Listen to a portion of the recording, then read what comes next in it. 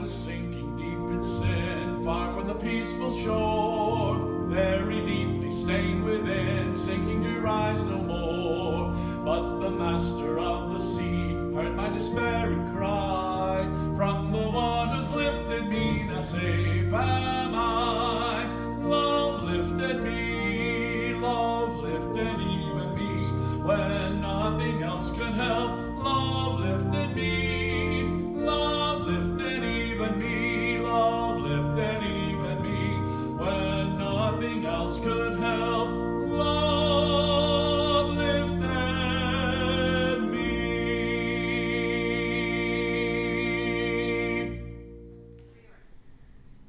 Grace and peace to you from God, our Creator, and the Lord Jesus Christ. Good morning, and welcome to online worship with Orange Beach Presbyterian Church. My name is Kim. I'm the pastor here, and what a joy it is that we are gathered together for worship today. Everything that you will need to worship today, that it'll appear on your screen as you need it. The words to the hymns and the responsive readings, the prayers. You won't need a bulletin. You just need a heart for worship. So as we sing together and pray together, hear the voices not in this sanctuary, but in homes all over the world as we worship as one body of Christ. We will begin, as always, with our call to worship. We come because we seek our God. Every morning, every day, every evening, every moment, God is with us. We come because we hunger for Christ. Jesus will feed us with hope, will replace our emptiness with grace. We come because we thirst for the Spirit, who fills our yearning for peace, who ends the drought of justice.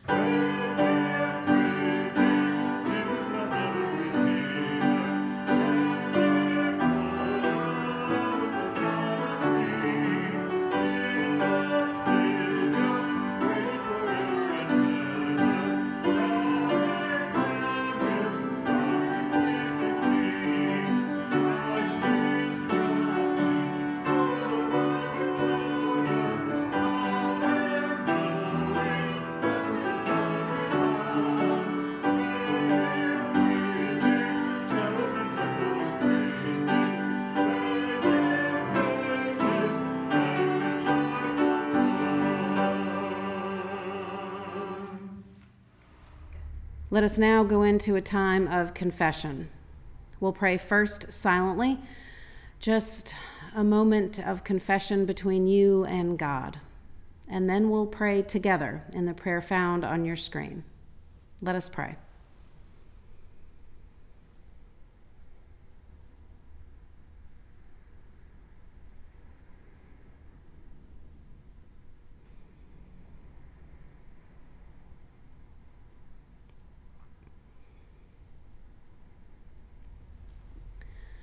and let us pray together. God of living waters, we confess that we have often turned from you and wandered in our own wilderness of fear and doubt. Our thirst mounts daily, seeking to be quenched by your redeeming love. Yet when that love is offered to us, we again turn away. We have behaved in very unloving ways. We have chosen to ignore those in need or to deal only passively with them. Our hearts are not placed in service to others, but rather in self-serving motives. Heal us, merciful God. Wash us again in the living water. Help us be faithful servants. Amen. The waters of mercy and healing are poured over you. Our hope and assurance rest in God's unfailing love and forgiveness. In this love and forgiveness, we encounter the living God. Friends, believe the good news of the gospel. In Jesus Christ, we are forgiven. Thanks be to God.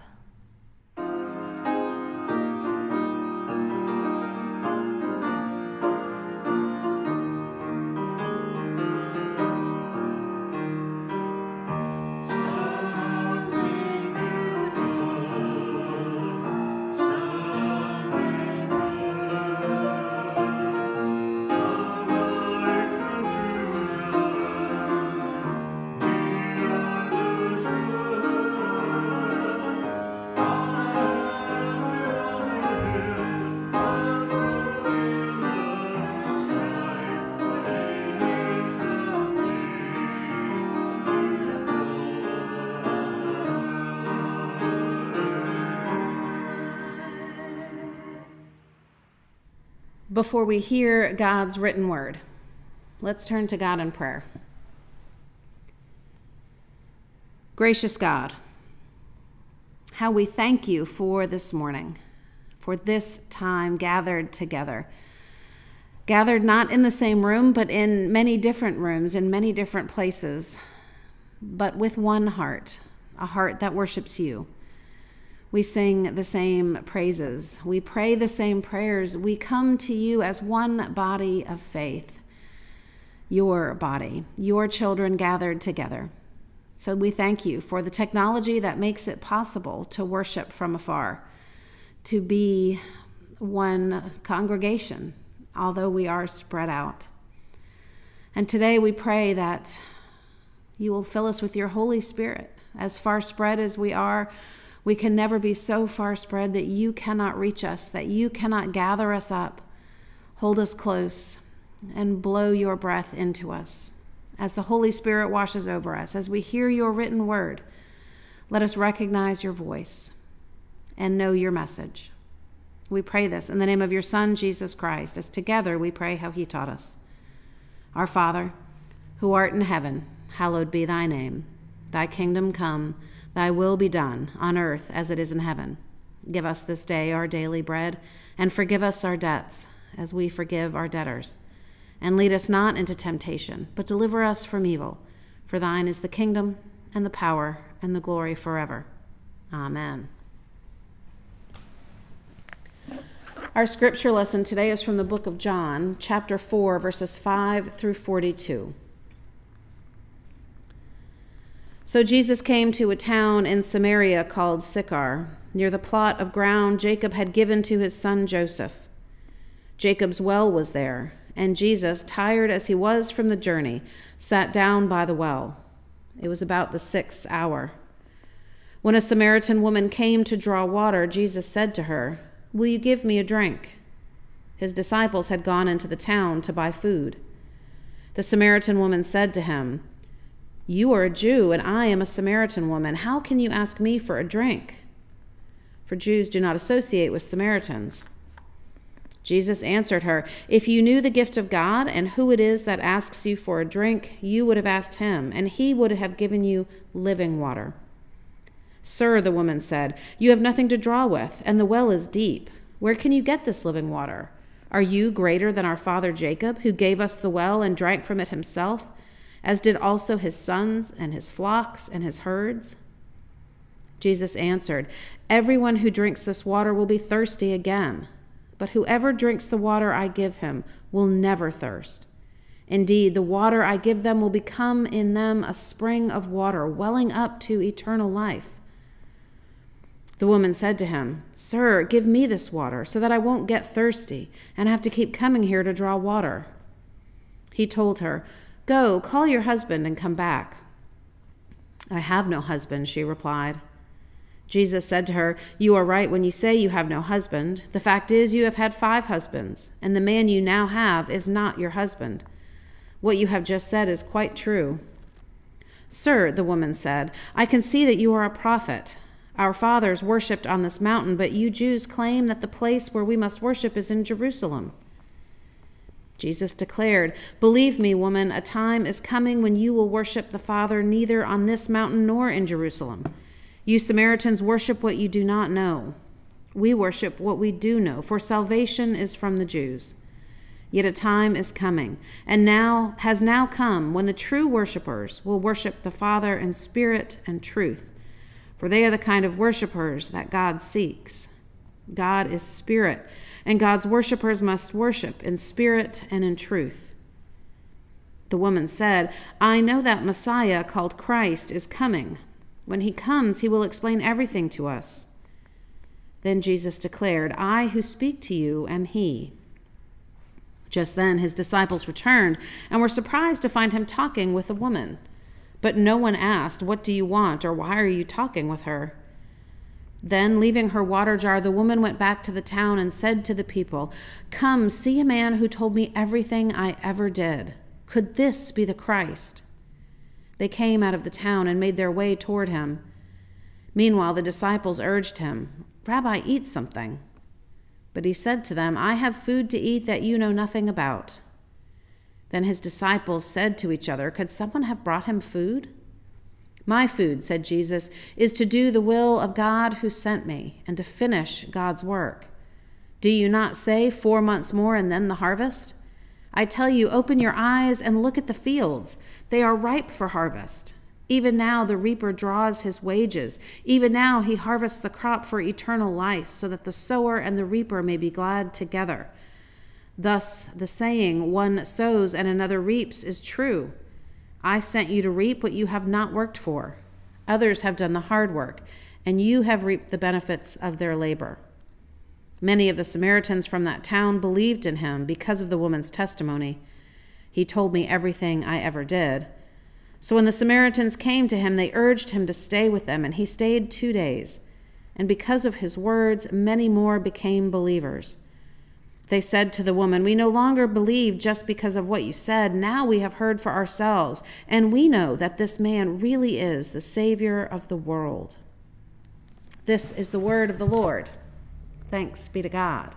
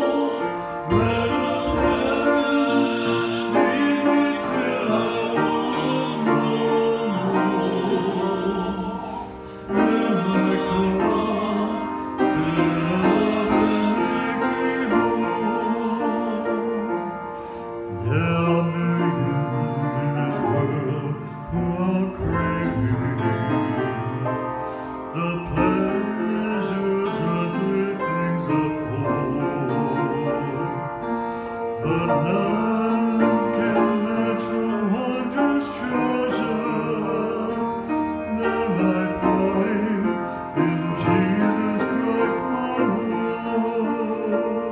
Lord.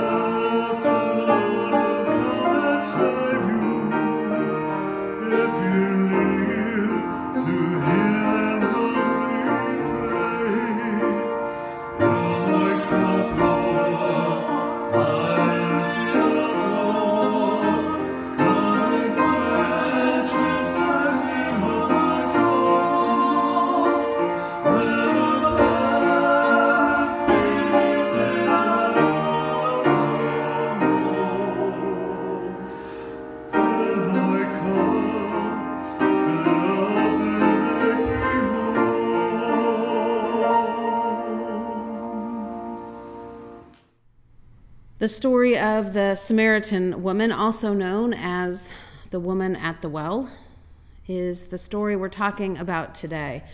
A rather lengthy scripture passage. So much is happening. There's a lot we can pull from here, and all of it speaks to who Jesus is. All of it speaks to our own personal relationships to him as well.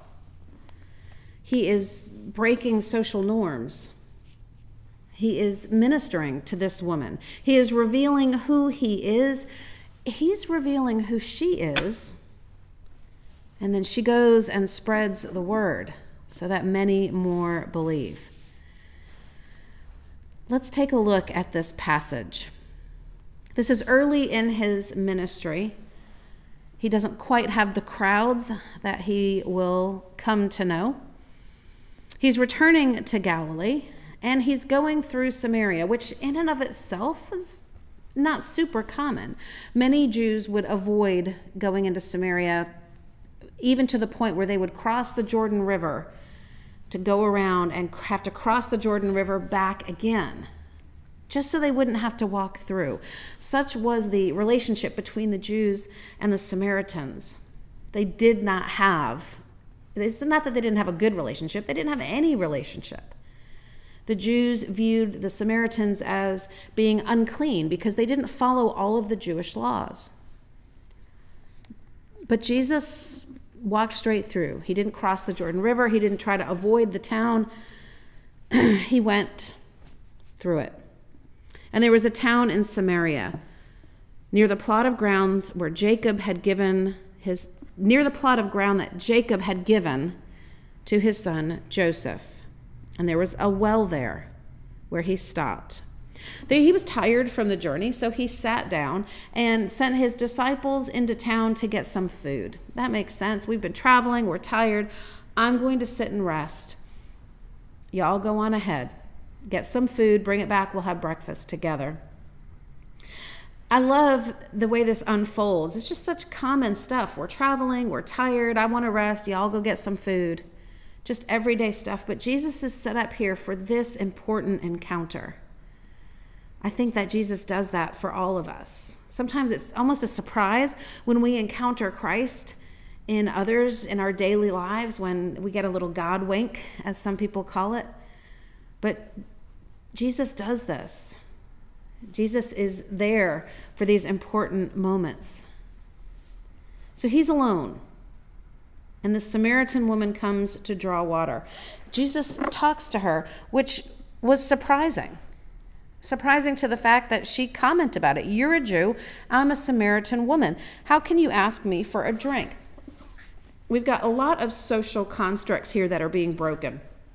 She is a Samaritan. He is a Jew. We've already talked about that. She's a Samaritan woman. Men and women didn't just talk to each other. They didn't have these kinds of relationships like we have today, where we recognize that men and women, people, can have conversations with one another without it being inappropriate. But back then, men and women didn't just have casual friendships. Men and women didn't sit and chit-chat with one another. But again, Jesus breaks these barriers. She says, "Why are you talking to me?" And he said, "If you knew the gift of God, if you knew who it is that asks you for a drink, you would have asked him and he would have given you living water." He's saying, if you knew who I am, you'd be asking me. This is reminiscent of John the Baptist. When Jesus came to John the Baptist and said, "I need you to baptize me." And he said, "You should be baptizing me," right? So here he is. You should be asking me for a drink. If you only knew who I am. And of course, this confuses the woman. She has no clue who he is. She says, "You don't have anything to draw with." He says, "You should have asked me for water." I mean, I could almost hear her laughing. Like, what a fool. Why would I ask you for water? You don't even have anything to draw it up from. The well is deep. How are you going to offer me water? Where are you getting this, quote, living water? Are you greater than Jacob, who gave us the well? Yeah, he is. He is greater than Jacob. He does have the living water. And as always, Jesus is not speaking as plainly as she might think. Jesus so often says things that have a deeper meaning and a different meaning than its face value. He's not offering to get her a glass of water. He's not offering to, put a bucket down and pull up water from that well. We're about to find this out. Because Jesus says, everyone who drinks this water, the water that comes out of this well, you'll be thirsty again. But whoever drinks the water I give will never thirst. The water I give becomes a spring of water welling up to eternal life. When Jesus gives us that drink, it becomes in us a spring. Let's think about what that means. Okay, we know we're not talking about an actual cup of water. We've established that.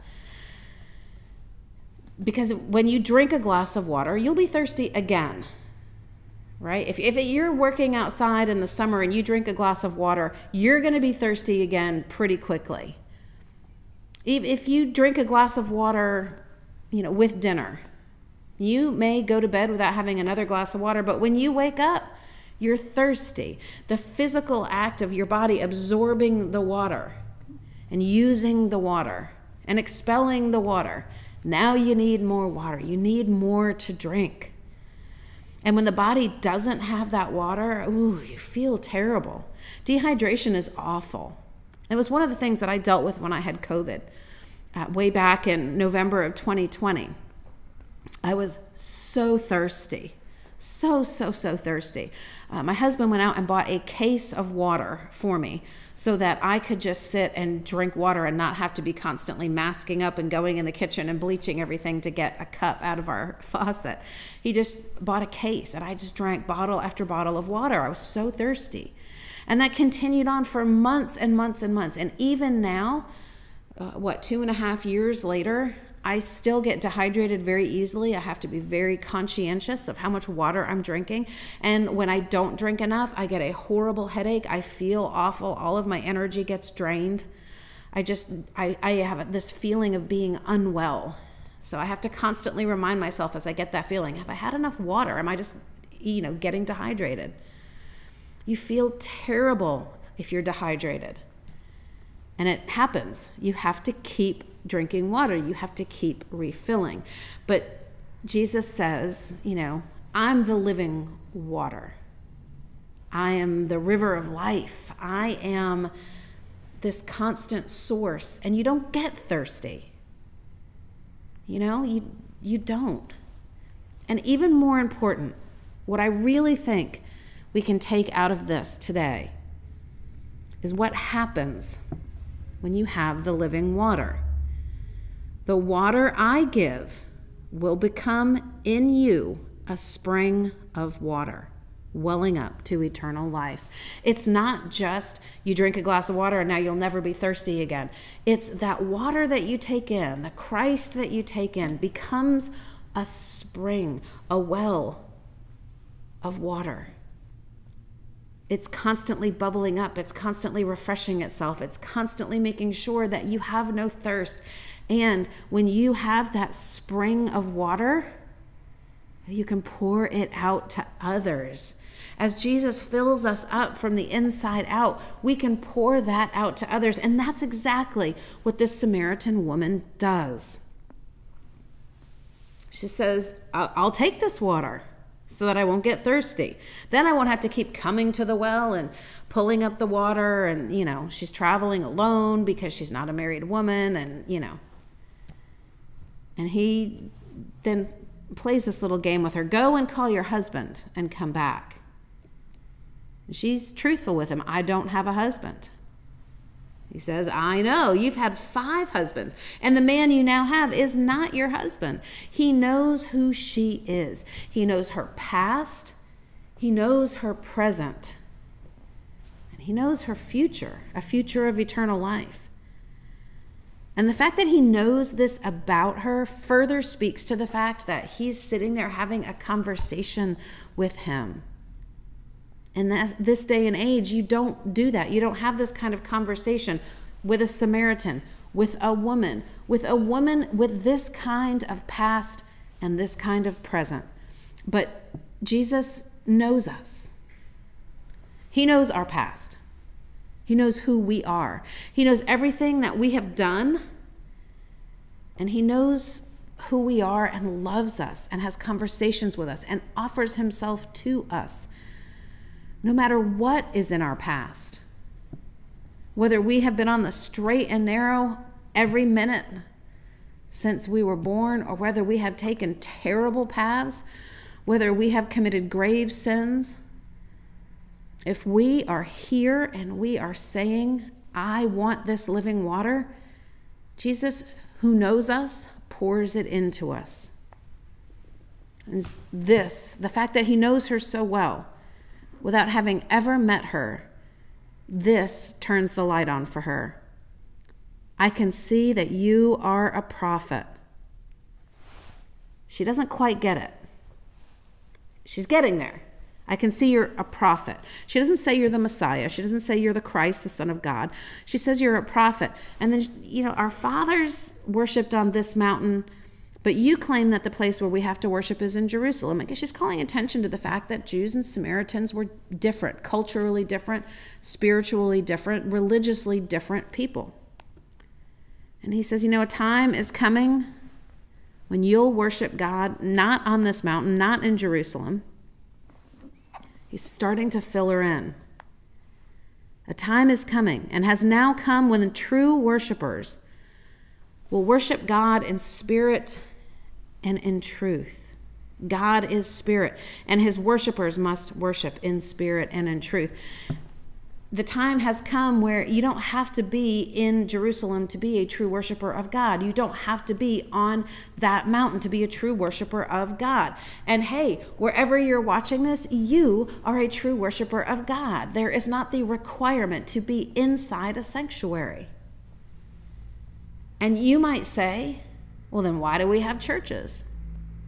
Well, there is joy in gathering together. There is joy in being in a sanctuary, in having multiple voices being lifted up together. And, I obviously don't worship from home. I worship here in the sanctuary. But when no church was open, or not many churches were open, no church was supposed to be open, back when everything was shut down with COVID, we all worshiped from home.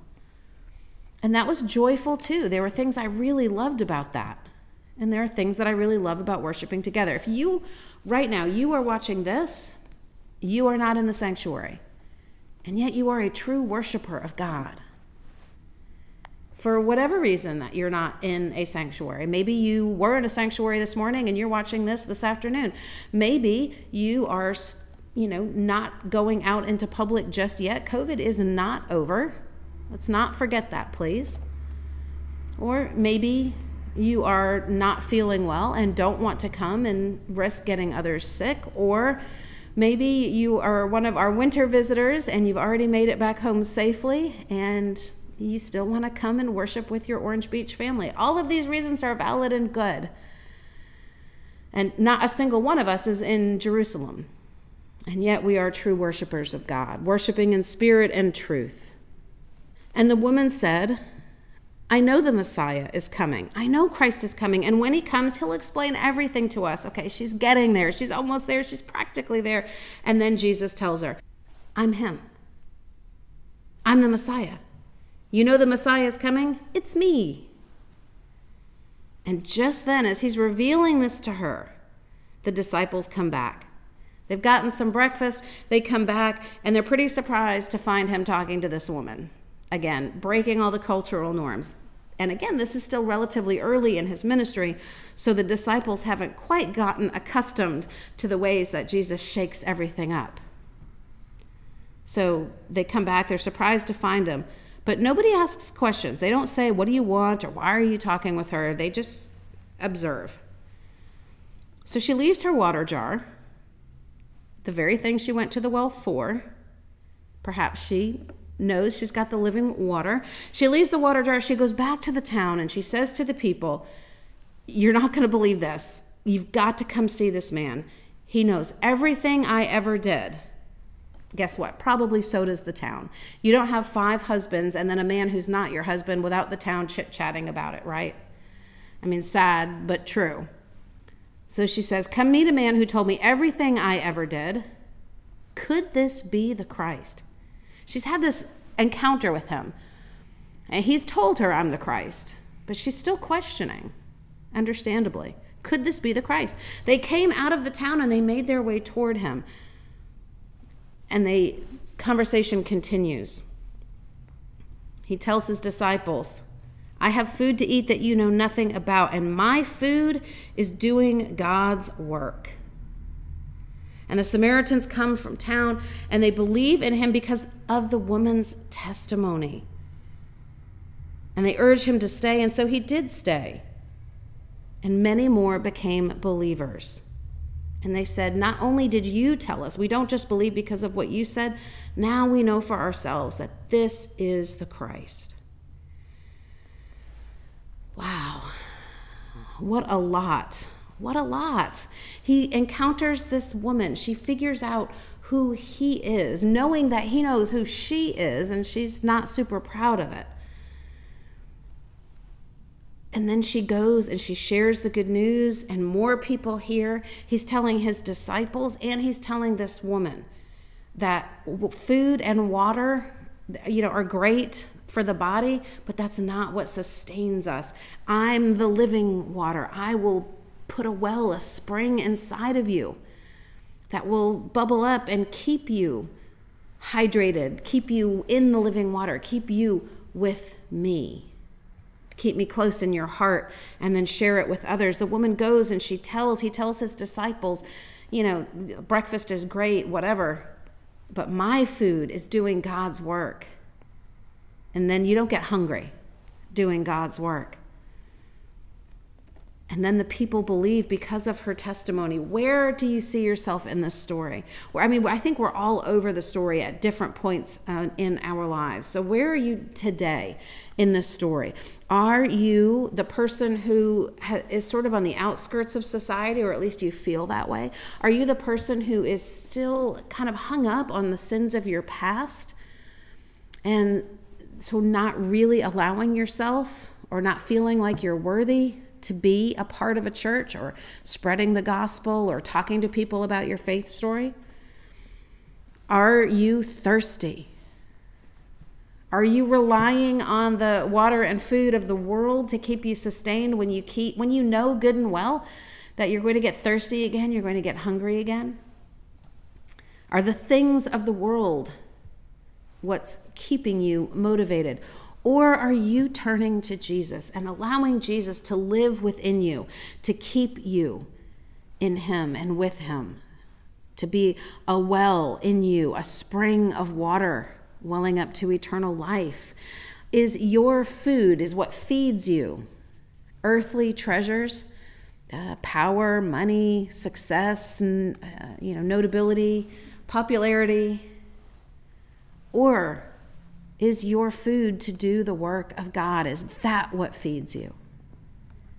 And who are you telling about all of this? If serving God is what feeds you, are you telling others about that so that they can know Jesus too? There's so much in this. I want you to sort of dwell on it, think about it, go back and reread it. Again, it's John chapter 4, verses 5 through 42. It's the story of the Samaritan woman, also known as the story of the woman at the well. So you can read about it, you can Google it, you can turn back to the scripture, and you can just say, where am I? Am I at the well? Am I having conversations with Christ? Am I questioning what exactly is going on in my life? Am I allowing God to feed me? Is serving God what feeds me? Am I feeling thirsty for something that doesn't quench my thirst? Or am I thirsting for God, who never leaves me thirsty? Am I telling people about Jesus? Or if you're not, what opportunities do you have to do that? Are my eyes and my heart open to telling people about God, about my faith story, about Jesus? These are all big questions, and we all have different answers. So spend some time thinking about that. Jesus sees you. Jesus knows you. All of the good, all of the bad, all of the mistakes, all of the sin, all of the love, all of the servanthood. He knows it all. And he welcomes you, and he loves you, and he offers himself to you to sustain you in ways that never leave us thirsty, that never leave us hungry. Amen.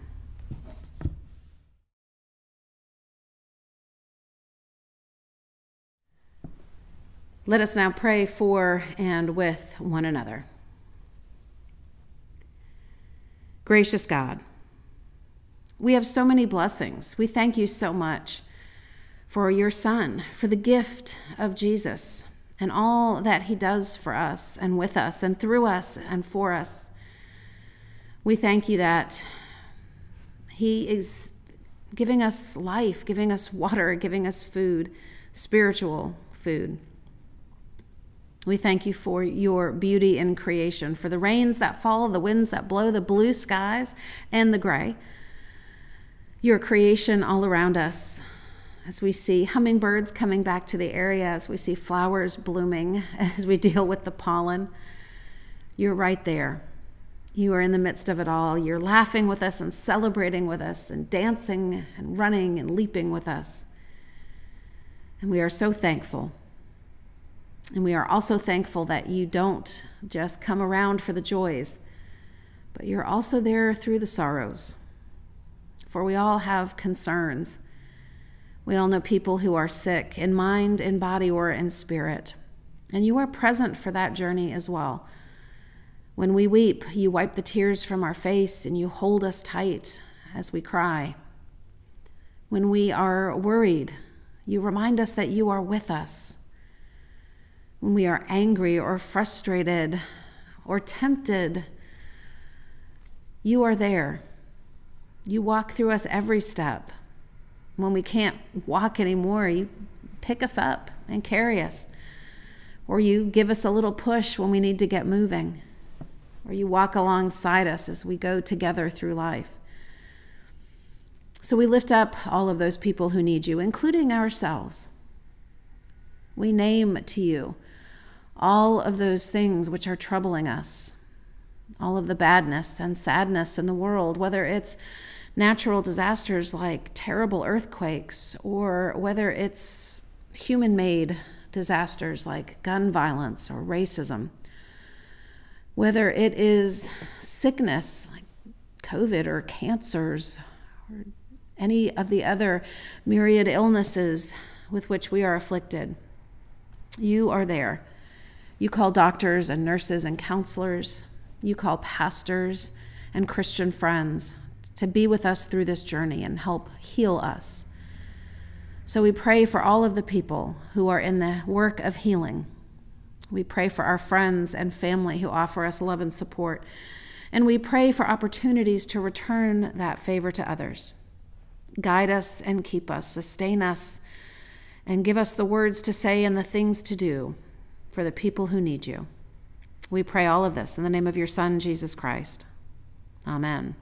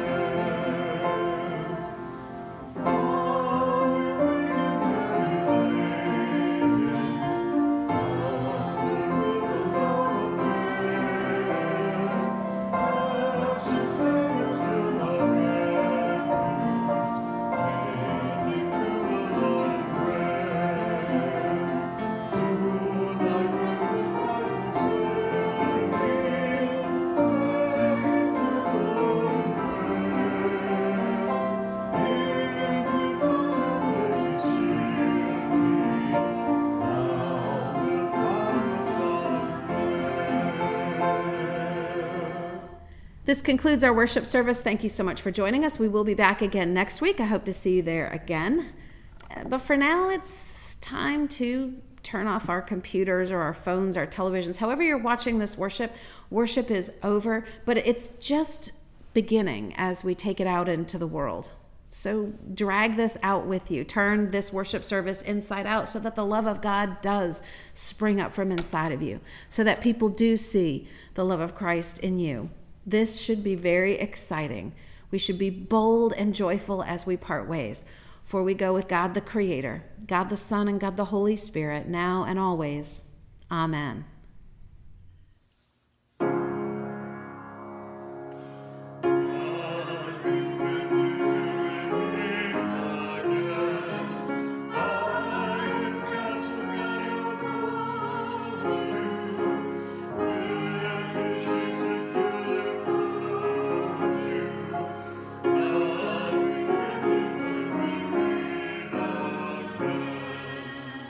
And the children of the Lord said, Amen.